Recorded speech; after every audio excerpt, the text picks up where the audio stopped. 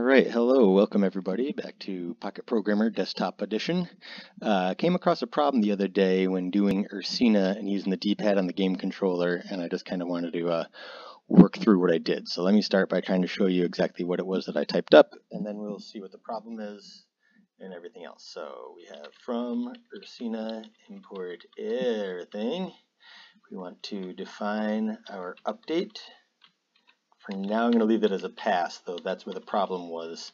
And then we're going to define input with the key. And I'm going to have something called a cube. So, well, I'm just going to call it cube. So let's set up the logic for moving this thing. So if key equals gamepad dpad up, then we are going to want to move the cube up. So cube.y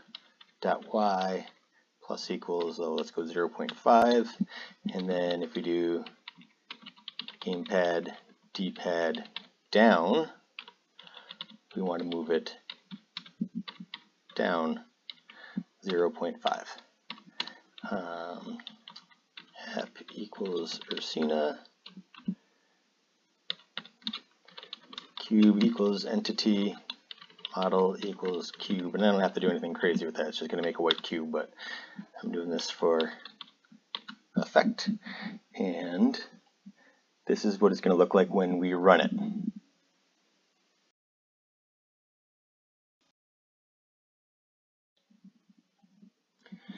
Alright, so we have our cube, and if I press down on the gamepad, it works. If I press up on the gamepad, it works. Everything as it was supposed to be. Please note that was under the input, moving things up and down. If I hold down, it only moves down once. If I hold up, it only moves up once. And that's that. Okay, so in our game, maybe we want to be able to hold the D-pad and move our cube up or down. So we're going to basically have the same stuff that you see here, only in the update. So instead of if key equals, we're going to do if held keys gamepad dpad up, and we're going to slow it down a little bit because otherwise it goes zipping off the board. And if held keys gamepad dpad down, cube.y minus equals 0.1. And I'm going to delete this stuff down here, but I'm also going to do one other thing just so you can see. You might not be able to see, but based on how this is recorded, I'll know though. I'm just going to do print key. I don't know how to put a space there. That space does not belong there. So it's just going to print the key as we use it. So when I run this, in theory, I can just hold the up button and the cube will go up. I can hold the down button and the cube will go down. And then down in this little area over here, it'll show what's happening. But based on how I'm recording this, I don't think you'll be able to see that part. So sorry, take my word for it.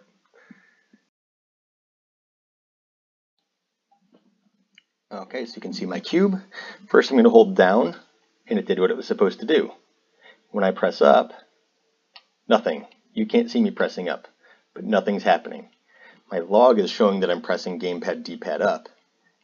Cube isn't doing anything, only down works. Why is that? I don't know, but I did figure out a workaround. Okay, so what is my workaround? Down around here, I need to rebind things. So what I need to do is I need to do input handler dot rebind, and I want to change gamepad dpad up to something else I don't think I'm going to use. How about the letter K? Why not? And what this means is anytime gamepad dpad up is pressed, the computer's going to think it's K. So now up here in my update, instead of gamepad dpad up, I'm just going to do K. And now let's see what happens.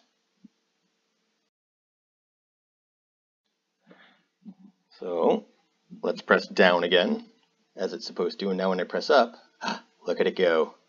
So that's my little workaround. Is it perfect? Of course not. But does it work? Yes, it does. So if you were having the same problem I was having, hopefully you can see this as at least a solution to the problem, even if it's not the solution to the problem. So don't forget to like and subscribe. Hopefully I'll see you again real soon.